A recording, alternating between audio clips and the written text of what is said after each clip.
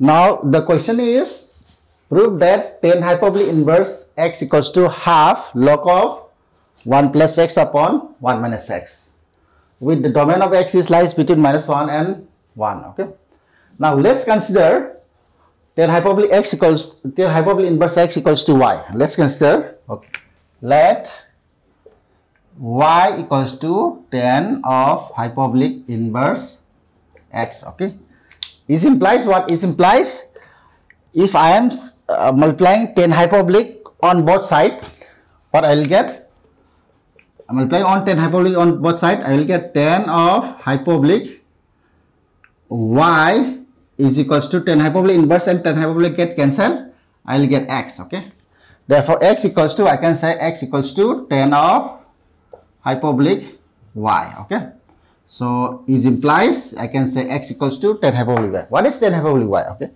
Tan hyperbolic y is what? Sine of hyperbolic y upon cos of hyperbolic y. What is sine hyperbolic y? In terms of e. Okay.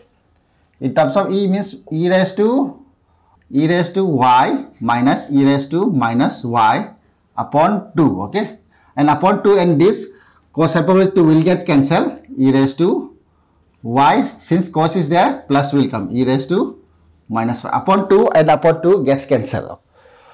Now let's multiply these two. Okay. It implies, or you can say we'll solve one way, is equals to here 1, this is same as e raised to y minus what is x raised to minus m is what? 1 by x raised to m. Okay. Therefore e raised to minus y is 1 by e raised to y. Here I can write 1 upon e raised to y upon e raised to y plus 1 upon e raised to y. Okay.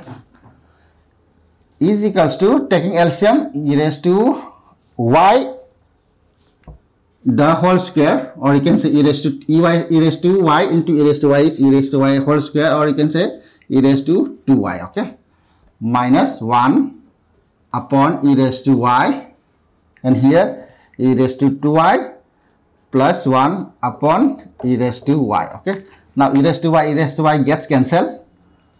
What we have here is x. Okay. It implies now x into this. Okay. X into, let's cross multiply, is implies here x into e raised to 2y plus 1 is equals to e raised to 2y minus 1.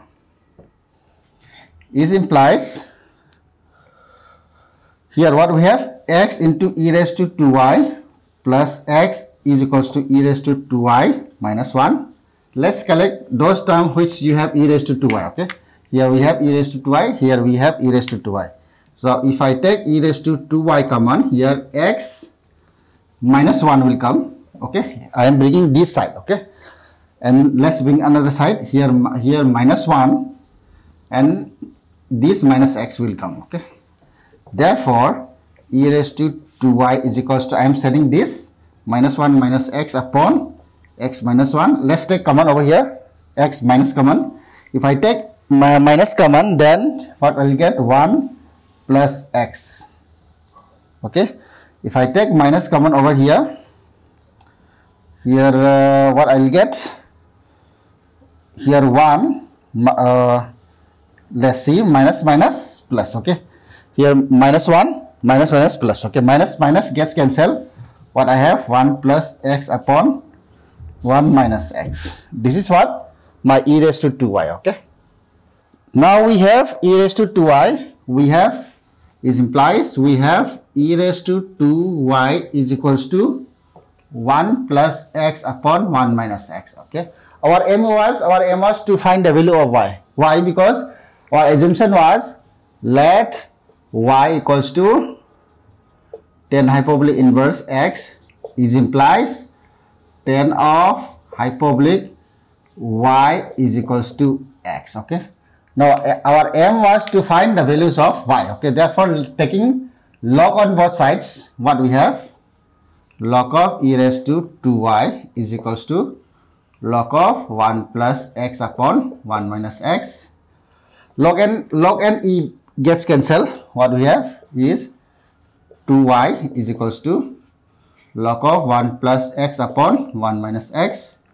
Now sending 2 down, therefore y equals to 1 by 2 log of 1 plus x upon 1 minus x. Okay. Now here, what is domain of x? Domain of okay, what is domain of x? Okay. Now over here, we need to get the values of log of plus over here. Okay. Therefore, the values of x should lies between -1 and +1. Okay.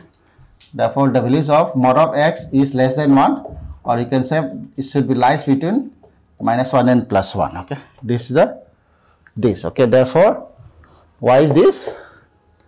What is y? Our y was tan of hyperbolic inverse x equals to half log of 1 plus x upon 1 minus x. Okay. This is the required proof. Okay. This is the required proof for this.